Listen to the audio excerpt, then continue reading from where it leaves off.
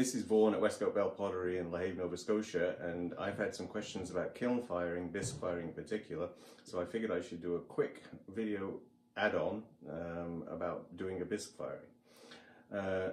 It's the simplest of all the firings basically, but you have to know what you're doing. The most important thing is you do not want to have anything wet or even a hint of wet going into the kiln for a bisque firing and just firing it up, because it will explode. And let me show you this difference. I have all my pieces. I am lucky enough to have more than one kiln. So this kiln is firing. It's cooling down. I use the heat from that lid to actually dry all my pieces out. And there's a danger here too, that you don't want to put something wet on there because it will crack it. If you dry things too quickly, they will crack. So I have damp cupboards, and you can see in my studio tour that I have damp cupboards to keep my pieces in, so the drying is controlled. Drafts will warp pieces. Too fast the drying will crack off handles and any little add-ons, because things have to dry evenly on a piece, otherwise the shrinkage gets stressful. So you really have to make sure the piece is dry sort of slowly over a period of 3 to 5 days in a cupboard or somewhere without drafts, or lightly draped plastic over them. But anyway, these mugs are dry. Nope, that one's not quite dry because they've been on the kiln a while. Let's see if I can find one that's fairly dry.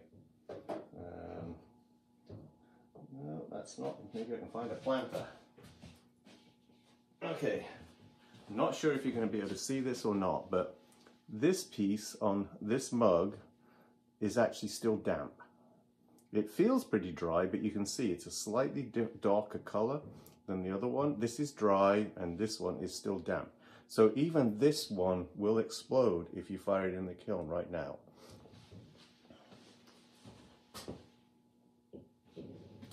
So what I do is I put them on here for a period of time until they're completely dry, and then I will put them in the kiln, and I'll still do a preheat to actually make sure that the actual pieces are bone dry. And that's the most important part of doing a bisque firing, making sure that the pieces are thoroughly dry before you take them over 212 Fahrenheit or 100 degrees centigrade, because as soon as you get over that temperature, water turns to steam. And you know what a steam engine did from the Newcomen engine when they invented steam engines? It's a very powerful expansion from water to steam, and it blows the pots up. So that's the first thing. Okay, the next thing is have an assortment of pieces. You know, don't just, you know, have big pieces because they will take up a lot of space. So you need small things to go in your crevices. You can pack things on top of each other, inside each other, and they can touch because there's no glaze involved in this firing. So you can actually squeeze as much into that kiln as possible. And everybody's very conscious of energy these days, but it isn't just about space, it's about, you know, the weight of the pieces. So if you've got mass, it takes a lot more energy to heat up a large mass than it does a small mass. So it's not just about the actual volume of the pieces, it's more about the actual weight of clay that you've got inside the kiln with the shelves and the props that hold the shelves up. But you'd still try and be efficient and cram as much into this type of firing as you can, because they can touch, they can be inside each other and everything. So that's the second thing that I think is really important. So variety of pieces, not all my pieces are here. And also I've thought over time that the shapes of pieces, things that I could have a bowl sticking like this with this piece going down and coming up over there. So I could get one of these and another one like it next to that bowl going underneath the wall of the bowl. So it actually makes it more efficient to cram a lot of pieces in if you've got an assortment of pieces. Do I have a bowl here? This one kind of does what I'm saying. So I can have this next to it, and it overlaps the foot of this piece a little bit, but a wider bowl would have been a better example. But you can actually see that you can get pieces that will overlap each other in the kiln, and that saves space as well. But the most important thing, I guess, is if you've got wide pieces, is to have a whole bunch of short pieces that can fit underneath. And when you're firing the kiln, If you put all your mugs like this next to each other, the width of the bottom determines how many pieces you can get on that shelf. But if you simply flip this mug upside down and have it fired on its rim, then you can get two pieces, you know, touching each other in the firing, and really cram the things much tighter that way, because they actually, you know, it's like a jigsaw puzzle at that point. So that's a nice trick as well. But it's really nice when you can get something like a mug inside a flower pot, which I've got here. So these will fire inside the actual flower pot. I can show you this. Things don't warp in a bisque firing, so it's easy. It's make sure I don't rattle it too much. You can see I can fire a mug inside that flower pot. I could be nice if I've got another flower pot, I can fire inside this one and then a mug inside that one, so you can get three things on top of each other as well. So that will save you a lot of space and fire a lot more pieces in a bisque firing. Okay, 3 balls inside each other. These are little flower pot bases. But if there is a little looseness, I would say you can fire them inside each other because they wobble around a little bit. Let's tip that down a bit. So these wobble around a little bit. So that's okay to fire because they will shrink in the firing, and I always kind of think, well, you know, they will shrink the same rate, but that's not always the case. You can fire 3 like that inside each other, and then I can pack. Let's pick this off. It might be getting hot now because they're on the kiln. These can go, well, no, it wouldn't save much space. I'm saving maybe ½ an inch to an inch by firing these next to each other, but you can get the idea. But this would be a very wasteful way of doing it because they're so much shorter. So I'll try and put all of these on a shelf where they're all the same height, because that really is important, that everything in this firing is kind of that height on that shelf. And these flower pots can be fired upside down, just like the mugs can be fired upside down. So you can get 2 flower pots next to each other, much closer together, and all that, and that saves space as well.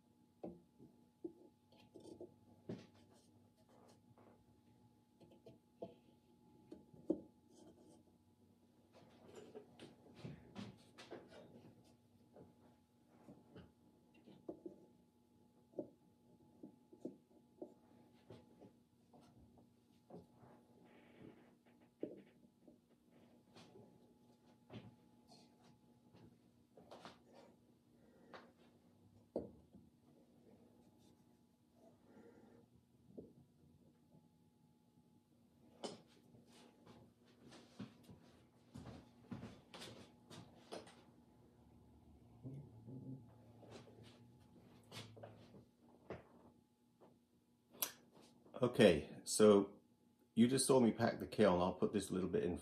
I hope that was speeded up a bit because it took a while. You can see that I've got all the pots in there like I just described, and I've left a gap of about 3/4 of an inch to an inch around the pots to the elements. So I don't want to get too close to the elements because you can crack your pots that way as well because they heat up too quickly. So keep a little gap between your elements and the pots. But you can see I've crammed everything into that space, and I've put a stick across the top of 2 of the props just to make sure that nothing is too tall. So it's a good idea to get yourself a stick that you can fit in the kiln and just do that to actually show that, and look alongside it, make sure none of the pots are too tall for the actual props, because that's a very common mistake, and you can crack and actually have a serious kiln disaster if the shelf collapses down on that pot and then makes a bump. It might crack more than one piece. So just make sure that nothing's too tall for the props. All right, so we know that everything's the right height. Whatever shelves you have, shelves tend to get stuck to kiln props a little bit, and you can see the debris. Every so often you should sand these at the bottom of the shelves just to make sure nothing's on there making your shelf uneven. Okay, so I just sanded and ground any lumps off the bottom of this kiln shelf so that it's smooth again, because the props tend to stick little bits. I bat wash some of my props and basically they can leave bat wash on the shelf. So that's what those marks are. These are the advancer shelves. The other side I've actually bat washed. Make sure there's nothing sharp on them, because usually things just lift right off these type of shelves. And otherwise, if you have the old style shelves and glaze bits stick on the shelf, you can cut your hand seriously on those shelves. So be very careful. If you have a glaze run and it sticks to the shelf, it'll probably crack your pot, and when you chisel it off, you'll leave sharp bits on here. So be very careful that you don't rub your hand across something, because I've cut myself many times on those old shelves. These shelves are so great because nothing actually sticks to these. You just lift it off and then you can lightly sand it with sandpaper, and that takes care of it. So, so it's a good idea to use sandpaper. But anyway, so just beware of the shelves after glaze firings. And then you just place the shelf down, because we know it's the height for the props. And make sure it's even and it doesn't wobble. If you have new kiln furniture, it won't wobble, but older furniture like mine, sometimes it will wobble. So it should be stable. That's pretty good. I mean, I can force it to wobble, but it's not wobbling on its own. Okay, so then I'm going to put these in.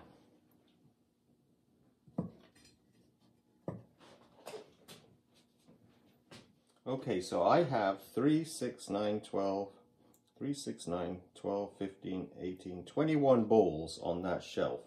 And there's another thing that you have to watch out for when you're packing your shelves. I'm not sure if you can see the pyrometer. See if we can get over there. The pyrometers are just here and all the way down. This prop is going to correspond with that pyrometer there. Thermocouple, not pyrometer. That thermocouple. So when I put the shelf on, it's going to touch that, and you must not touch that with your kiln shelf. So make sure when you put the kiln shelf on that you don't actually hit that, because they break. So you got to be very careful. If I can leave that there, I think you can see how. So this shelf, I know they're the right height. I'm putting it down so it's close to the wall on the other side. Oh, it's just underneath anyway, so we didn't have to worry too much. Okay. My shelves are very thin. These are the advancer shelves. They're very expensive, but they're worth it. Once you make some money from pottery, you should switch over to these shelves. It's worth the investment, and they'll be tax deductible against your business anyway for your profits and such. And they save you money over time in heat, and they also save you money in volume because they're shorter, they're thinner, so you get more pots in the kiln. And pots never stick to them, so you save the pot. If it runs onto it, you can sand it off, it'll be fine. You've saved a pot. But anyway, so you can see that didn't touch the thermocouple. There's a little gap. I can put my finger not quite underneath it, so I've got about 1/4 inch a gap between the shelf and the thermocouple. So be careful. Thermocouples are not expensive, but you don't want to crack your thermocouple, because you're firing, you'll need a new thermocouple. So now I'm going to put my bird houses. feeders rather. It's spring, so I'll be making all the garden pots.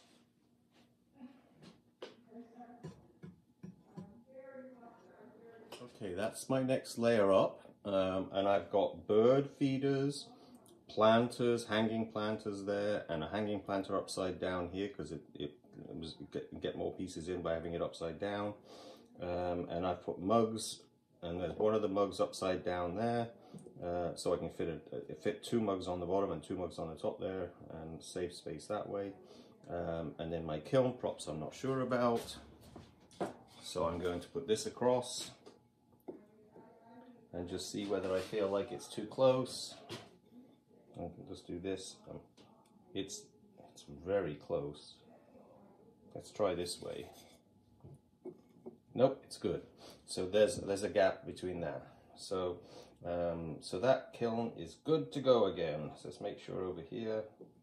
I want to make sure this mug is not too tall either. Sometimes you just have to kind of fudge it a little bit, but yeah, it's just fine. It's fine. Otherwise, I could put a shorter mug on there anyway. Let's see if this one's shorter than this one. Yes, it is, just a touch. So I can swap that mug around. And that's ready for the next shelf. And let's make sure we don't hit the pyrometer again. The thermocouple, sorry. The pyrometer is the thing that reads the temperature. This actually is the thermocouple, is the sensor. Okay, so then we have one last shelf to do. Okay, I have a lot of mugs in there. So 3, 6, 8, another 6 is 14, 19, 20, 22, 24, 25 and a ball. So could I get any more in there? So let's see. Okay, so I managed to get 4 more mugs in this kiln by turning some upside down and some the right way up, and that was you know, so that's 4 extra mugs. That's whatever you sell them at, but that's going to save you some money. Or does it? Because remember, firing isn't just the number of pieces you get in the kiln, it's the mass of the clay that you're firing that takes the you know, the heat that you're putting into the kiln to heat it up to the temperature. So I don't know if you win this way as far as cost in electricity, but I do know you win in the sense that you can get more pots out of the kiln faster. I have a rush order for 50 mugs on at the moment, so I'm trying to squeeze as many in as possible. And some of these weren't thoroughly dry, so that brings me to the next point. If you are in a rush and your pots are pretty dry, but you can still tell that there's a little moisture in them, usually in the thicker areas of the piece, you have to heat your kiln up at a certain rate so that it will actually not blow your pots up. So that's the next step. Okay, so I have, this is idle at the moment. I have a program in here that I use for that very process of drying things out. Enter program, user 1, and I press enter. Segments 1, I press enter. Ramp 1 will be like 50, 59, and I press enter. Degrees Fahrenheit, 189. Remember, 212 is boiling point. So 189 is hot enough so that it will force things to dry a bit faster. And I press enter. And then I hold it, depending on how much moisture is in there, 1 to 3 hours. So I'm going to put 3, enter. And alarm is the same. And that's complete. So now when I turn it on, it's going to fire at 59 degrees an hour up to 189. So it'll take 2 hours of gentle heat to actually get the pots hot, and then it's going to hold for 3 hours. And during that 3 hours, I will keep checking to see at what point the pieces are dry. And how do I tell that? Well, you close the lid, you open your spy holes, and if it's winter, it's easy, a cold mirror, or a cold back of a spoon. You can keep it in your refrigerator, of course, as well. And you simply hold it.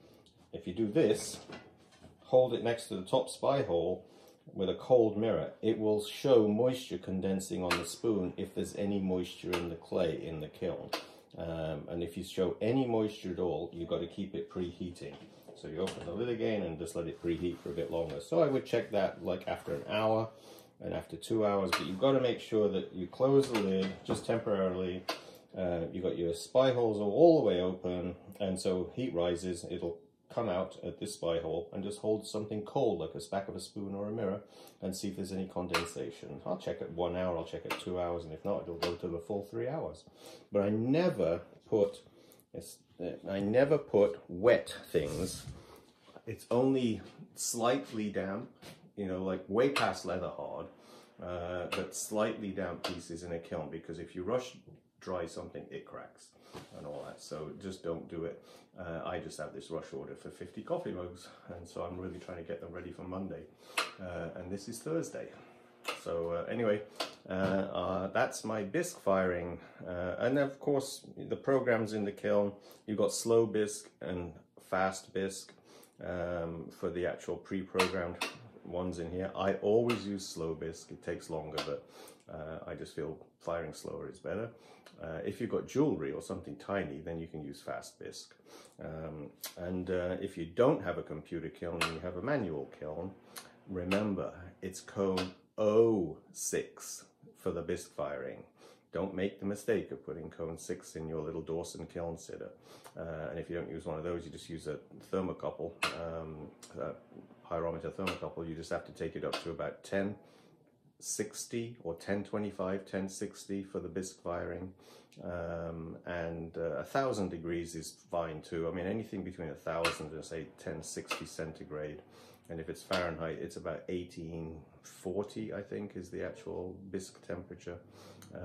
And some people will bisque higher, but I found 06 temperature is fine for bisque firing, except for my earthenware.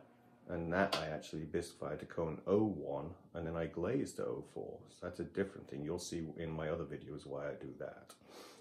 But anyway, so good luck with your first bisque firing. You know, just let me know if you have any questions and all that. And you could always call me if you had an emergency, whatever. But anyway, thank you very much. All right, bye from Vaughan in Nova Scotia.